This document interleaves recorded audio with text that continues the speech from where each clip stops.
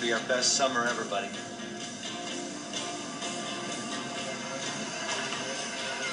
And so Michael, his son, and his brother together enjoyed the cathartic burning of the banana stand.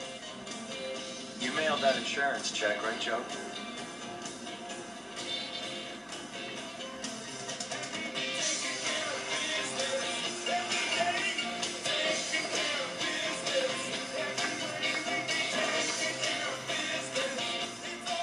The next morning, Lindsay woke up late in the day, hungover from celebrating her one day of employment, which it turns out she had slept through. All right, Lindsay, forget it. We'll get someone else. Tobias was next on the call list, but unfortunately couldn't hear the phone over the sound of the shower.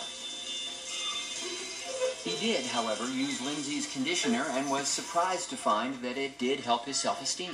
You look nice. What? You look very handsome today. Thank you, Lindsay. And Michael finally got to show his father who's boss. You what? Burned it right down to the ground. Are you crazy? There was money in that banana stand. Well, it's all gone now, Dad, and it was my decision. So the next time you want to have a little power struggle, just remember that you're playing with fire. There was $250,000 lining the walls of the banana stand. What? Cash, Michael. Why didn't you tell me that? How much clearer can I say? There's always money in the banana stand! No touching! No touching! No touching! No touching!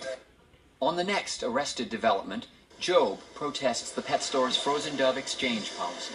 Return from whence you